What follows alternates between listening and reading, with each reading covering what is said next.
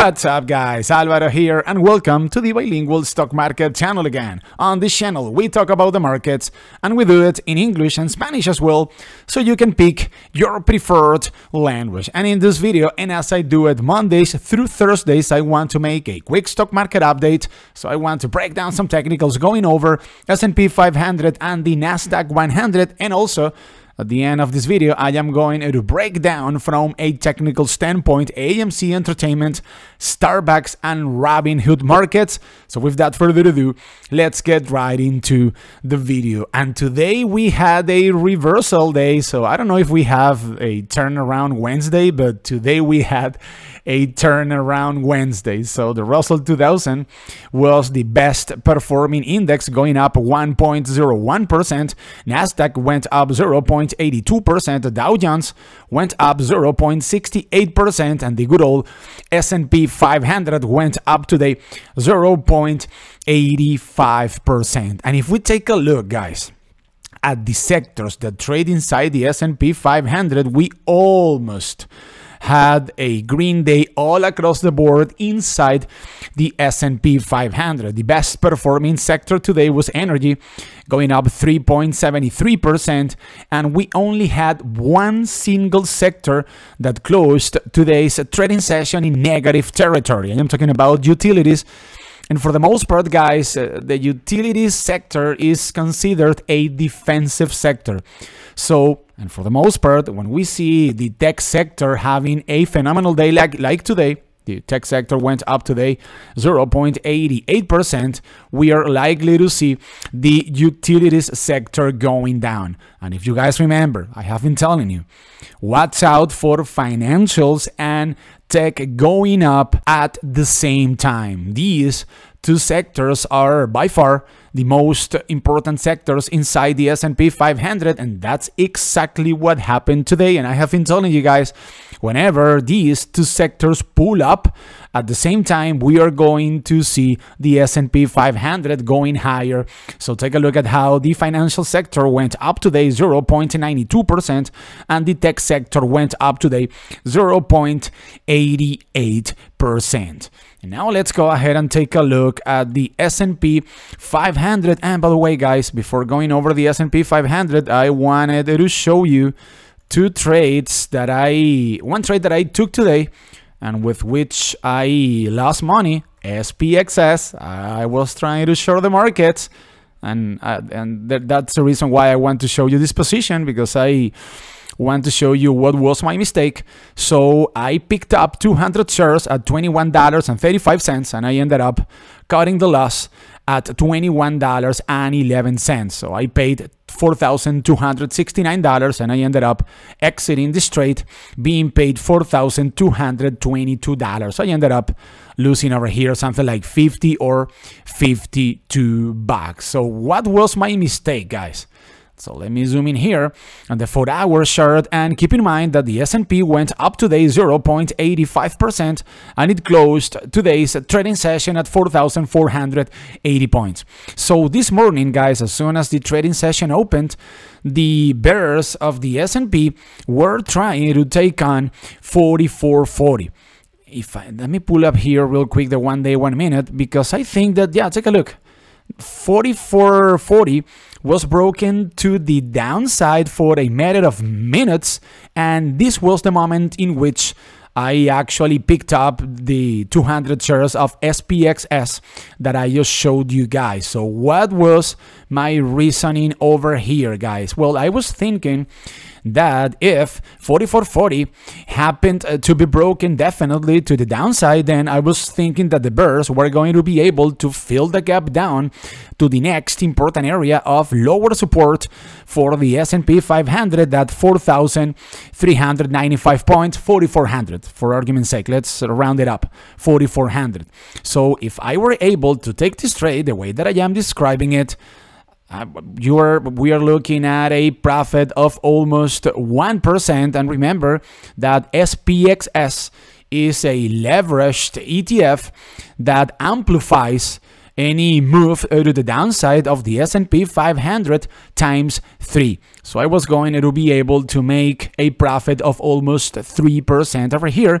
but that kind of leveraged ETF are only meant for day trading, and I think that they are also meant for overnight trading. But I am very careful whenever I start a trade with any leveraged ETF, so I ended up cutting the loss and playing it safe. And now that I take a look at the S&P 500 with you guys over here, I did the right thing, guys. If I had held on my shares, then I would be having, as of now, not an unbelievable loss, but I would be having a sizable loss of almost 3%. So the S&P 500 made a move to the upside, similar to the one that I was waiting to the downside. So my trade was absolutely wrong, and I cut the loss, so that's fine, because I only took a small loss over here. So the fact, guys, that the bulls managed to close today's trading session above 44.70 is very bullish. We are getting closer now to the 50 SMA on the 4-hour chart. So in tomorrow's trading session, the bulls need to take on this 50 SMA on the 4-hour chart and maybe pay a visit, or why not take on 4,500, guys. That's in the cards. Take a look at the relative strength index of the S&P 500. It is at 47 points, so we know for sure that the S&P is in a very healthy condition as of now from a relative strength index standpoint. So we could see the bulls tomorrow taking on, as I just said, this 50 SMA and filling the gap up to 4,500 and maybe possibly bursting above 4,500.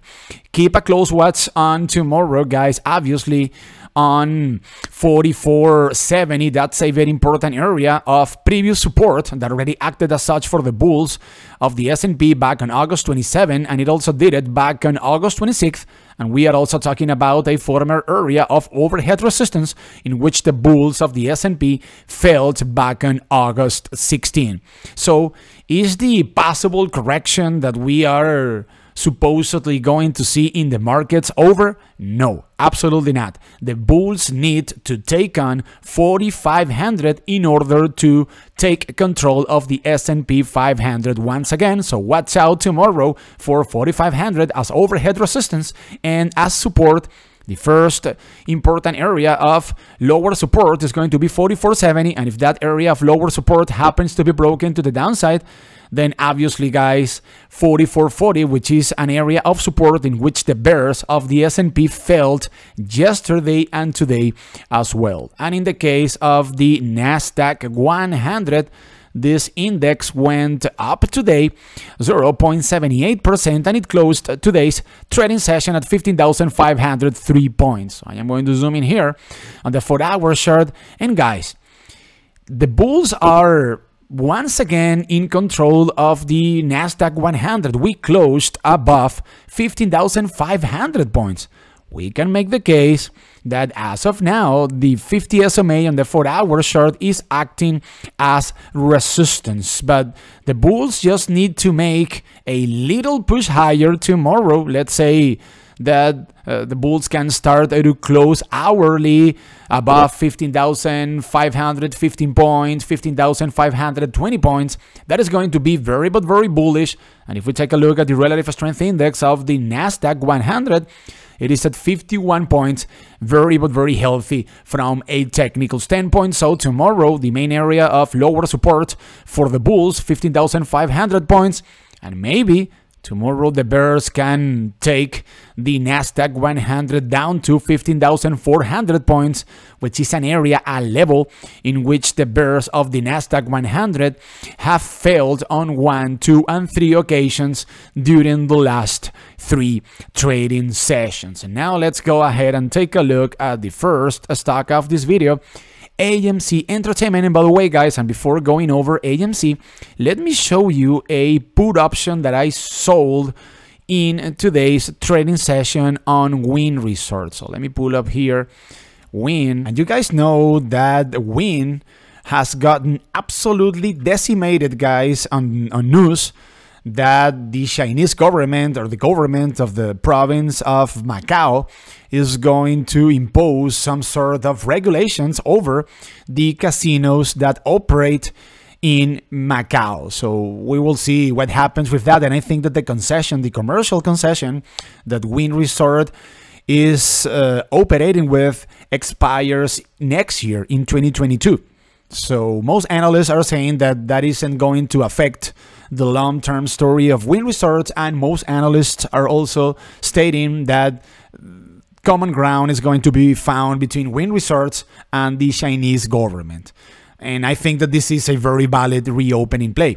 So today I sold the $90 put that expires on October 29, and I was paid $910, guys. Is Wynn Resorts going to be below $90 on October 29? That's a possibility, no doubt about it, but I don't really mind picking up 100 shares of Wynn Resorts at $90. And if Wynn Resorts, obviously, guys, happens to be above $90 by October 29, then I am going to end up getting here or making a $910 profit. I mean, I already made this money regardless of whatever happens with Wynn Resorts, but I think that this is a no-brainer, guys. I don't mind buying 100 shares of Wynn at $90. 1 month out or 1 month and a half out, and on top of that I made today $910. So this was a very nice trade, in my opinion, today for me. And in the case of AMC Entertainment, so the stock of this company went down today 0.97%, and it closed today's trading session at $46.84. So let me zoom in here on the 4-hour chart, and guys, we are pretty much slightly below the 50 SMA on the 4-hour chart. That is no good for AMC. However, we can still make the case that AMC is still uptrending on the 4-hour chart, and the fact that we are above the 180 SMA on this chart implies that the golden cross that unfolded back on August 26th is still in effect over here. So I'm thinking, guys, that if tomorrow AMC pay a visit down to $42, that is going to be a spot in which AMC is very likely to find support at, and that is going to be an interesting spot in order to pick up some shares of AMC. $42 is a previous area of resistance in which the bulls of AMC failed back on late July, but we are also talking about a former area of support that already acted as such for AMC on 2 occasions back in the beginning of June. So if AMC happens to pay a visit down to the $42 and we pick up some shares of the stock of this company, then a reasonable price target is going to be $48, which is a level, a point, let's say an area in which the bulls of AMC are having a lot of difficulty with. So $48 is an area of overhead resistance in which the bulls of AMC have failed on 1, 2, 3, and 4 and 5 occasions in recent days. So this might be an interesting trade, guys. If we pick up shares of AMC at $42 and if we sell out of those shares at $48, we could be making a 21% profit. So what's out tomorrow for AMC?